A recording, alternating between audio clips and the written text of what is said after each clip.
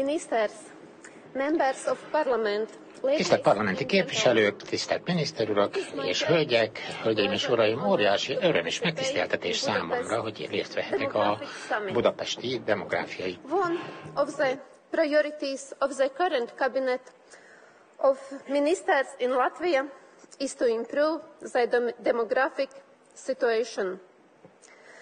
The demographic challenge, declining population, low birth rates, immigration and aging have been very evident in Latvia. In this situation, together with budgetary constraints, demography and family policy are very complicated areas of the government of work. It is also difficult to balance support for younger and older generation and to ensure decent living for all. The quality of life is important for everyone, young and old. In Latvia, retired people are at the highest risk of poverty, and this is my priority to improve the well-being of retired people.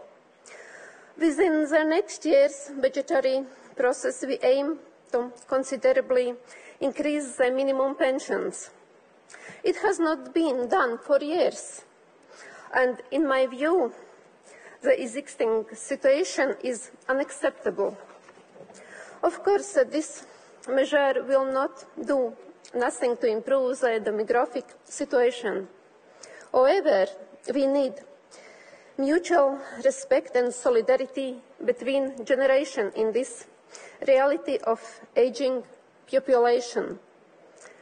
Previously, Latvia has paid a lot of attention to ensure that parents with small children are financially well protected while caring for children after birth up to the age of 1.5 years.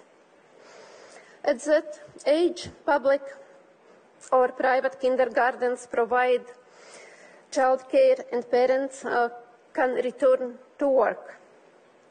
Apart from this initial support in the form of maternity, paternity and parental benefits, as well as childbirth allowance, and families with children receive a universal family state benefit. Its amount depends on number of children in the family, but it still is rather low. I see that this financial support system in Latvia should be improved to offer more focused state support for families with children and to actually increase birth rates. The family state benefit systems need changes to increase the intensity of support of families taking care of more children. We also need significant improvements in the systems that protect the rights of the best interests of child. Every child is important, and children left without parental care need special support.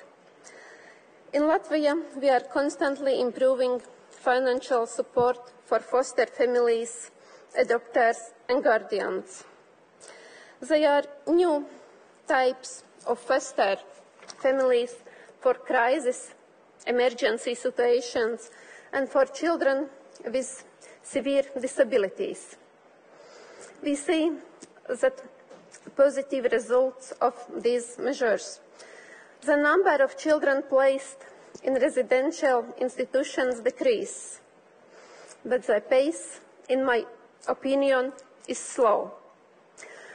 It is critical that all that involved institutions work much better together to ensure that children live in a family environment. We have recently set up a working group that will prepare a new model for more efficient protection of children's rights in Latvia.